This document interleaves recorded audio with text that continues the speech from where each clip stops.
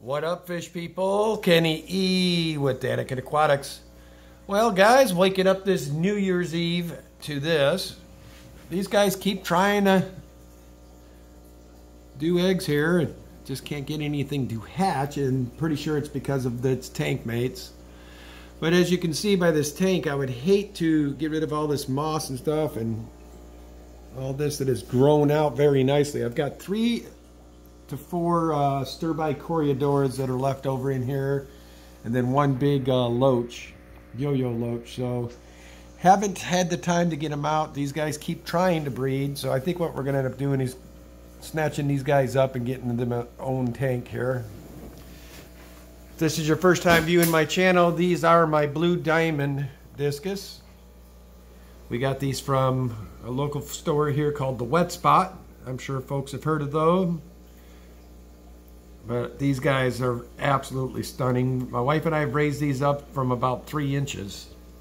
Bought 3 of them. One's down in the 240 discus tank. These 2 paired off, so we put them in a tank of their own. And I thought the snails were causing the problem with the eggs, and I got a yo-yo loach in here to eat those, but again, the eggs still, I don't know if I've got a problem with my water. A few of my guys tell me that. However, I did see a discus farm in Florida there that raises their discus in a high pH, high hardness of water. So it's hard to say. I'll keep trying. Eventually we do plan to put these guys in there, probably about a 30-gallon. Just haven't had time to set up new tanks, but we will here soon. So anyway, that's our 75-gallon discus tank. Now holds 2 discus, a yo-yo loach, and about 4 corydoras, and tons of snails still around. I'm wondering where my little loach is this morning. Usually he's up here greeting me. I wonder if I got a problem with him.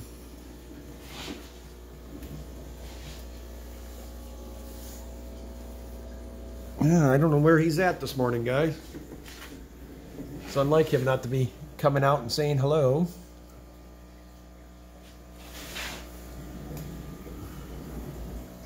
Huh.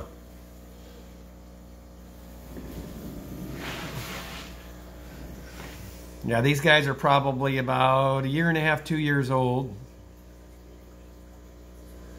The colors in them are just amazing. Love these guys.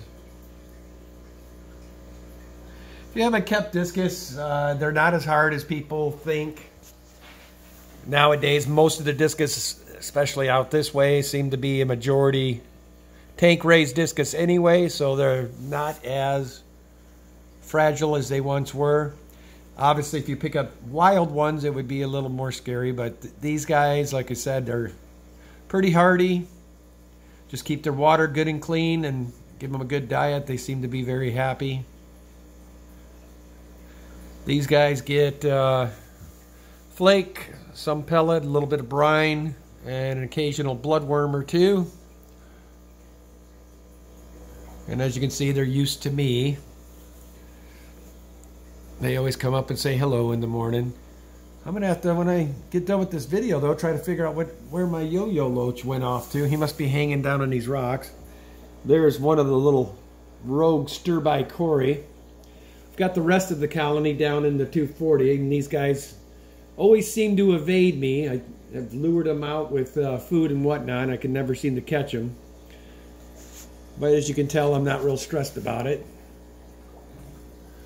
They like to hang in this rock. I'm pretty sure that's where that yo-yo loach is too. So, well, I'm in here. I'll show you the rest of what we got going on. This is what we call our green room.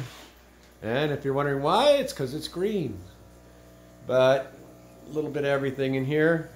I'll go through each tank with you guys.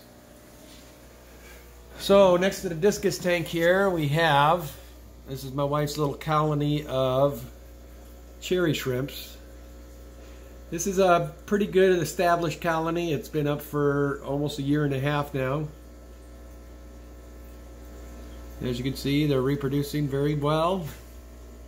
She's got some good bright red cherries in here.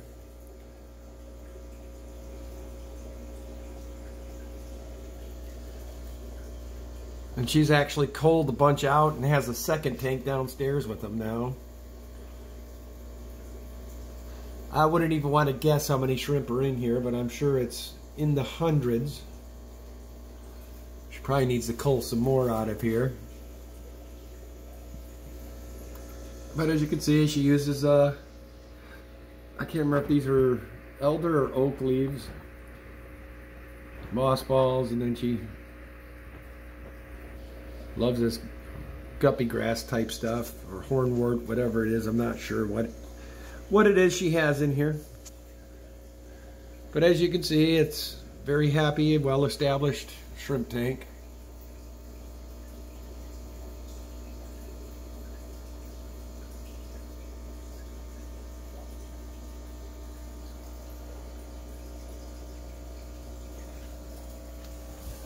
Then next to this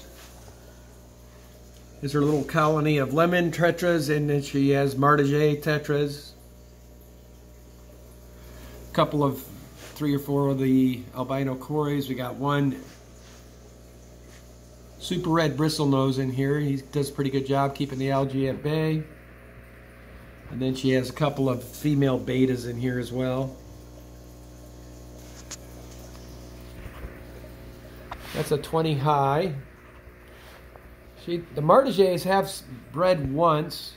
She wasn't able to get them to go again. We gotta probably start thinking about really keeping these guys by themselves. And she's got one incredibly, I don't know how that Endler ended up in here, but he's in here as well. The martingales are a really cool looking tetra. I don't know if anybody's kept them out there, but we're pretty happy with those. And my wife does plan to breed these lemon tetras again as well. Like I said, the martingales bred about 3 or 4 months ago.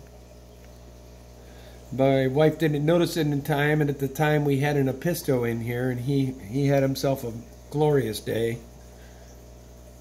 We were able to save one. She's got one in here that's a little misshaped, but seems happy, so she doesn't mess with them. And this tank next to here is one of my grow out tanks. That's Mama there. It's one of my dragon blood. Looking at the eyes on this, I would believe that my bright red non-albino dragon blood is the one that mixed with this one. These little guys will get lots of color by the time they're ready. Mama's gorgeous for a female. She's got quite a bit of red in her.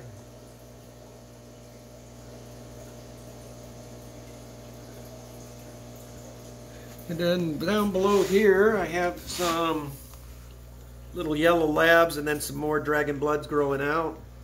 These guys are all just about getting to size where they'll be able to go down to the 135, and that's when they'll usually start really putting the size on as well as the color. I had one of my fish stores request that I start breeding the lemon yellows again, so that's why I've got them again. It's funny how things go through streaks. But these guys, again, another month they'll be ready for market.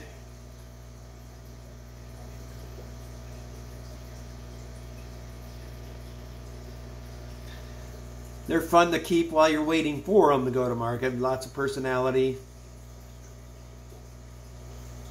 That's why my wife and I are having, we're setting up probably another 10 to 15, maybe even 20 more tanks this next week. So we're running out of grow out space again. And then these guys are my wife's pride and joy. We got these from the wet spot. The ones with the stripes are called the ant tetra. And these are cherry tetras, I believe they're called, with the red fins. They're super rare. She had to have them. Do plan to pick her up some more of them when they're available. The ant tetras are super, super rare. That's that one right there with the stripe. So we gotta wait for those to become available again.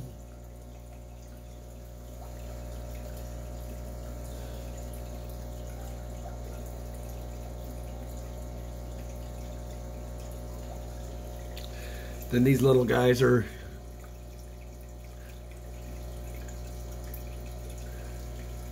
sorry guys, getting distracted looking for my other ant tetra there. I wonder where he's at this morning. There he is. You all know that feeling when you're looking at your tanks. You're always making sure everybody's there.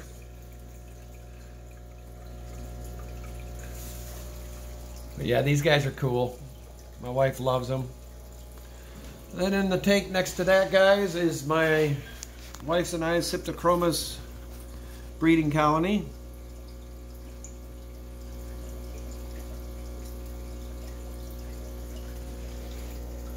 That's one of our males there.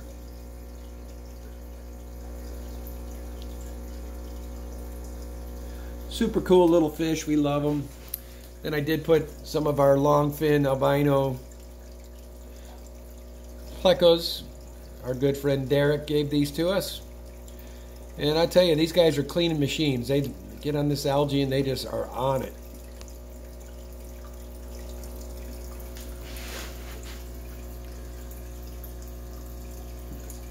These guys get a lot better color. I told my wife I want to change this substrate back to sand. So I don't think this substrate's doing these guys any justice. It's turning them real dark. But they usually get some nice yellowish and purples going through them. It's really a cool fish. I'll give you more updates as it goes. Then keep an eye on them.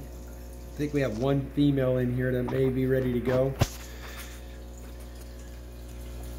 Anyway, that's that. And then the tank next to it, you've all seen this. I think I did a video a couple weeks ago on this one. This is our little breeding colony of super red bristlenose. I think we're up to 3 batches now in here. We do have these cute little guys that were born the last couple of days.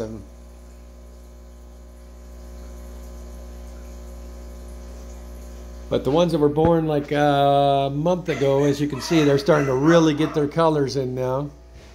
Just absolutely stunning. And we've got quite a few of these little guys now. Then the second batch was even bigger. But super, super cool. And then underneath that, guys, we have our what's left of the green tears.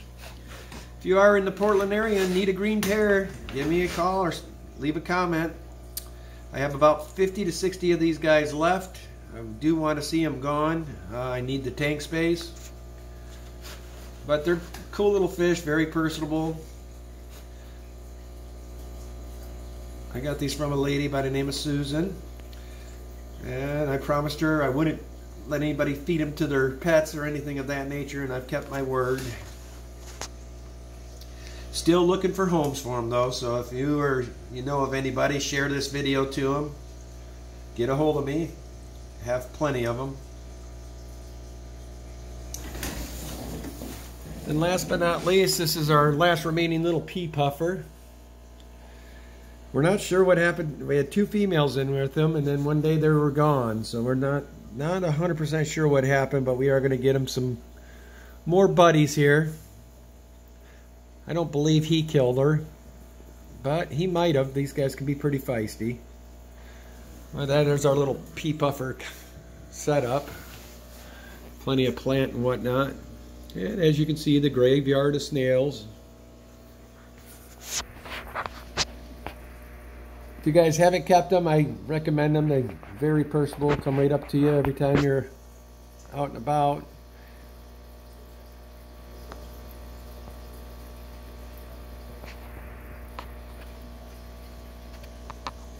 I call this guy Pee-wee.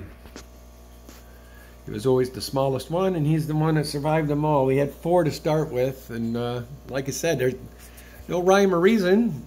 One day they're gone, and I still don't know, unless he ate them,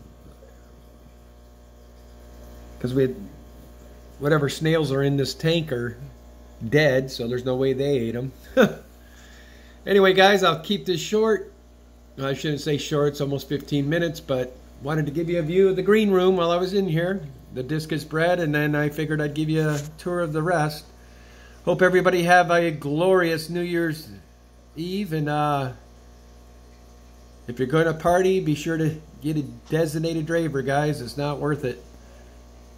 As always, love your fish. This is Kenny E with Daniken Aquatics checking out for now. Y'all have a great day.